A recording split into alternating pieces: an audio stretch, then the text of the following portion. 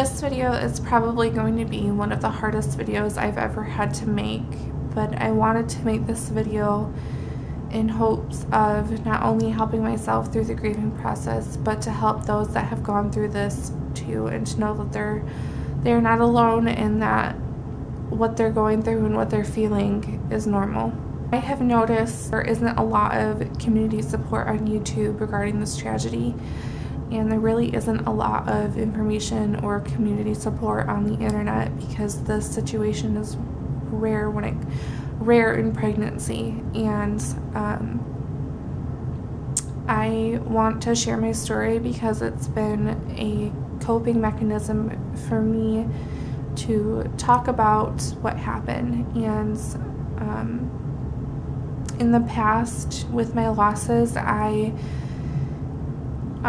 when I didn't talk about it or I buried the feelings, it became dangerous to my health because it did put me into a very deep depression and the things that went along with that. So I've learned to talk through my grief and start the healing process. And I will warn you that this video is probably going to be very emotional because this is still new, and I will be talking about things that might make those that are squeamish might make them uncomfortable. I will be sharing graphic pictures regarding this, and if that's something that you don't feel comfortable with, I suggest that you don't watch this video or click over those parts, and I will put a little warning thing up regarding the pictures and things like that. So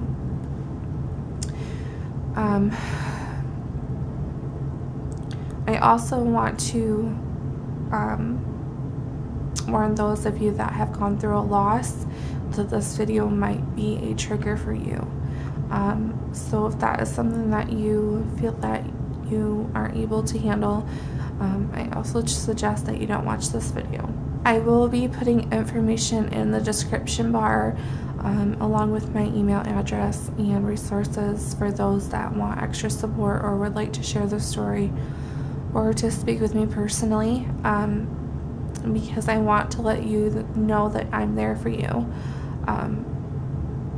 in any type of loss that you're going through. So I want to let you know that, you know, I'm here for you, that there's somebody here for you that will talk to you and be a support for you, because I know what it's like to go through that. I know what it's like to feel that. I'm going to start from the very beginning. The day after Super Bowl, I took a pregnancy test and it was positive. And Dave and I were in complete shock because we were not planning on it happening that quickly, because I was still breastfeeding. I'm still breastfeeding our daughter, and my cycles have not been regular, and I also have PCOS, and we've had trouble in the past conceiving. So we just were not expecting it to happen that quickly. Once the shock wore off and we collected ourselves, we got really excited and we started planning right away. The day after I got the pregnancy test, or the positive pregnancy test, I called my doctor right away and let them know that I got a positive pregnancy test, and they wanted me to come in right away because I was spotting brown. And at this point I wasn't really concerned because I've had spotting in every single one of my pregnancies, and this was my 5th pregnancy. Lost 3 babies, and I have 2 babies, 2 living rainbow babies. Went into the doctor's office, they did blood work, and they called me back the next day and told me that my HCG level was at an 18 and my progesterone was at a 2, and the nurse immediately said I was miscarrying. She said if it was a viable pregnancy, my progesterone levels would be higher, and I explained to her my history. And just were really upset that she immediately told us that we were having a miscarriage just based off one test. And I asked if I could have another blood draw done, and she agreed. So she sent the forms in for that, and the next day I went in and had my repeat HCG levels and progesterone levels. progesterone was rising, my HCG levels were rising, so that was a sign of a viable pregnancy, but my progesterone levels were still low. So I was prescribed progesterone. I've had it in every single one of my pregnancies, so I kind of knew what to expect. I was still spotting, and that was also one of the reasons why I tested, because I was having spotting for a couple of days, and usually when I would have a spotting, my period would start right away. But that didn't happen, obviously, because I was pregnant, but I was still having the brown spotting. I started taking the progesterone. I was doing okay. I was feeling okay. And then that night I woke up and I was bleeding pretty heavily. It was comparable to a heavy period, and at that point I was convinced I was miscarrying. So we went into the ER. Before we went in, we dropped off Dallas and Sophia to my mom's, and we went to the emergency room. They ran a bunch of tests. They took my blood, they did an ultrasound, and they came back and said everything was fine. My levels were still rising. They told me to just take the progesterone. They couldn't really see much on the ultrasound because it was so early. I believe at that point I was like 3 to 4 weeks along, so we found out pretty early. And they had me follow up with my OB within a week. So a week after that, and I was still spotting in between this time, and at this point I thought maybe I had like a subchorionic hemorrhage, or maybe it was something to do with a corpus luteum cyst, because I had that with Dallas, and that was what I believe caused the spotting with him early in pregnancy. So I had the follow-up ultrasound, and we went in. They saw a gestational sac within the uterus, but it was really small at this point, and they didn't really see anything within the sac because they assumed it because I was so early. So I had a follow-up. They scheduled a follow-up ultrasound in 2 weeks, so I would have been 7 weeks, 7.5 weeks, I believe, at that point, because I was 5.5 weeks at this point. And that weekend I went up to go to bed, and I immediately had this wave of nausea, and then the severe pain hit, and I can't even describe the amount of pain that I was in. It was worse than labor. It was worse than birth. It was the worst pain I've ever been in my entire life. And it went from my left lower abdomen all the way to the right side and into my back. Just got worse and worse and worse. And at that point I told Dave, I was like, I think I need to go to the emergency room. It was the middle of the night, so we weren't really sure what to do. We had both of our kids with us. They were sleeping. We didn't really want to wake them up. And the pain just started getting worse and worse and worse, to the point that I couldn't sit, I couldn't stand, I couldn't talk because it was so painful.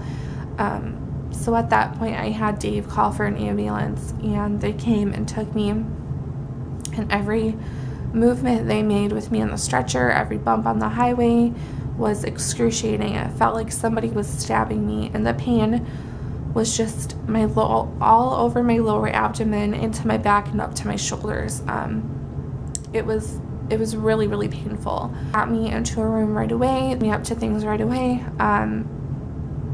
They did an IV, they took blood, they did a urine sample, and they pretty much told me that there wasn't a reason for the pain that I was having. They weren't really sure. They just classified it as a threatened miscarriage. And I was actually left in that room for almost 2 hours without anybody coming in to check on me, and I was in severe pain. By the time Dave got there, somebody finally came in, just asked if we needed anything, and then left.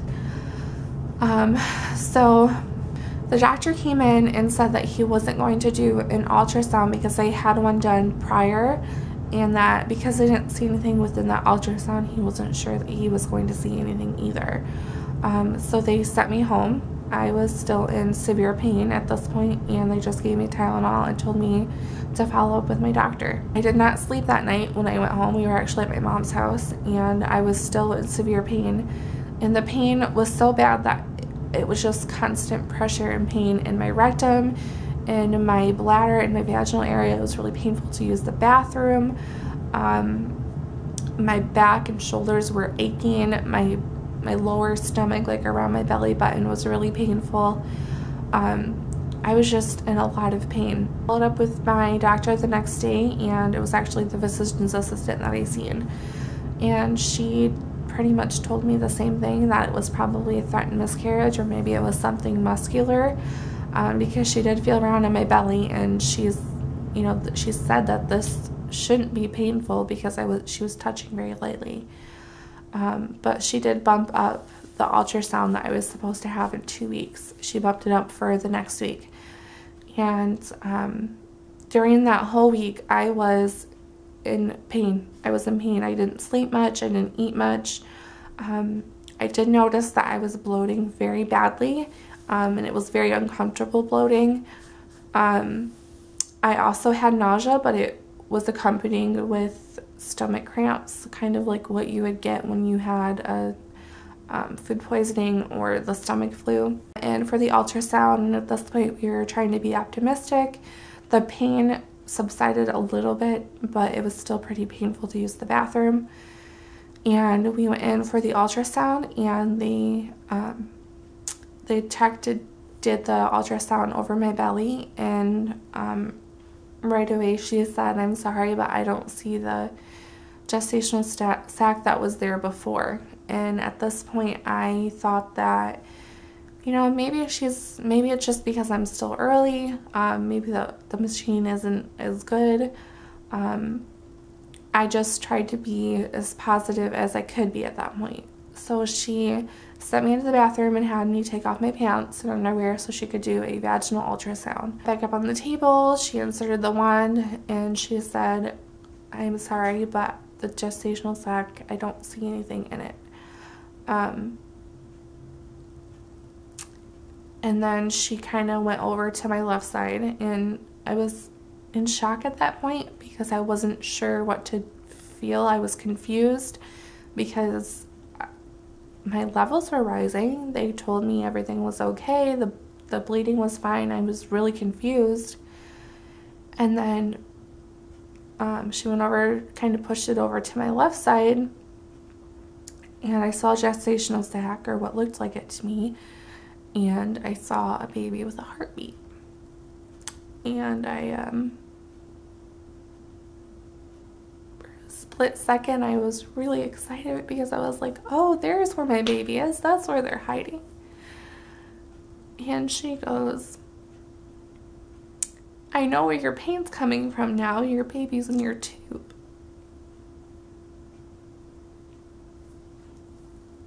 And I immediately just broke.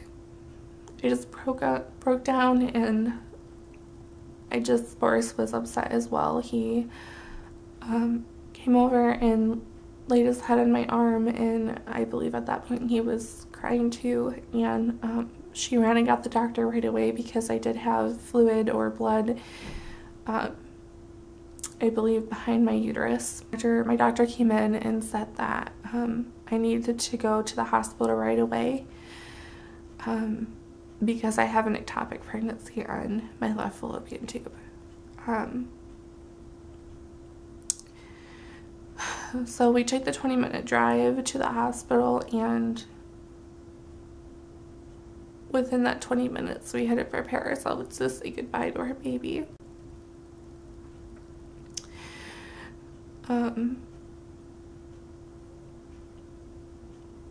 And it was really hard and scary, and I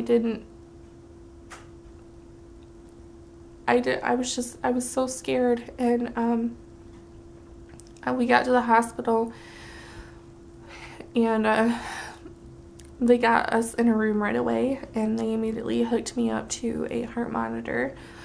They took blood work, they hooked me up to an IV. I met with the doctor that was there in the emergency room, and then I met with a OB resident, and she said that that they were going to perform surgery because sadly an ectopic pregnancy cannot survive within a fallopian tube, and it's very dangerous for a mother if you leave it alone because it can be very fatal. At this point, they weren't sure if my tube had ruptured. They actually didn't find that out until I was in surgery. So I had to wait a little bit because I had eaten, and they were concerned that if they had put me under, then that I would aspirate the contents that were in my stomach. So I had to wait a little bit before surgery. They monitored me very closely.